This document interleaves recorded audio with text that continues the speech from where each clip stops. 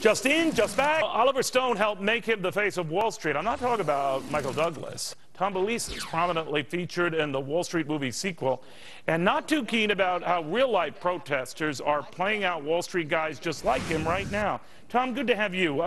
Good to see you, Neil. Great movie. You had a great role, and I'm always happy when you deign an interview with me.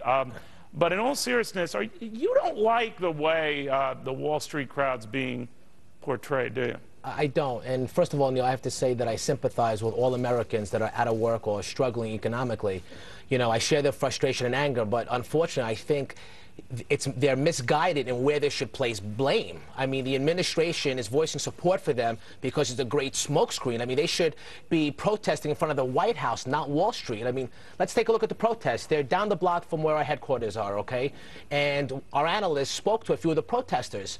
And some of them are so misinformed that don't understand some of the major causes that caused the financial crisis. Like, for instance, none of them ever heard of the Community Investment Act. None of them have heard of the Glass-Steagall Act. Yet they have signs up saying that the top 1% should pay the fair share of taxes. Yet they don't understand the top 1% pay 38% of our country's taxes. So you have a bunch of frustrated... Well, I think a lot of them do. What's interesting, Tom, a lot of them do know those stats, but they look at guys like you who are very, very wealthy, and you're in big movies, and you're prominently featured, and they say, well, Tom is indicative of this crowd. He can well afford to pay more, and he should pay more. What do you say?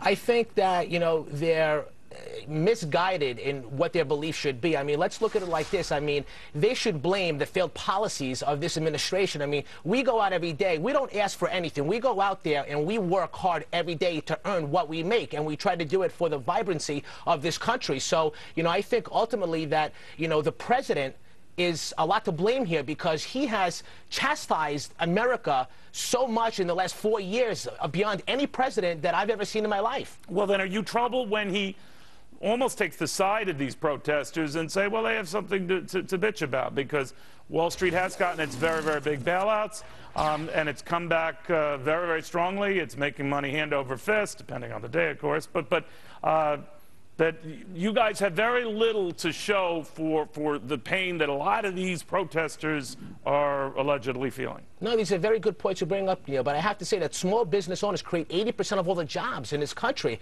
So protesting against what's made America America is completely wrong. I mean, like I said, I mean, I think they deserve to protest where it matters the most, which is in front of the White House, which is where the policies came from that put people in such, hurtful times, which we are here today. But still, Oliver Stone cast you in a traditional, fast-moving Wall Street guy, snapping orders. Do you ever regret that? Or that was you? That was the way decisions are made on the street? They're fast, they look at a quick way to make money here, boom, be done. Well, remember, Neil, that was a storyline. So a lot of what happens on Wall Street is not necessarily what you saw in the movie. So, you know, really? I thought that movie was factual. Well, some points could be, but most of it are not. Okay. Well, you were great in it. You're a great guy, Tom. Thank you very much, very, very much. Good seeing you again. Tom Belesis. As well.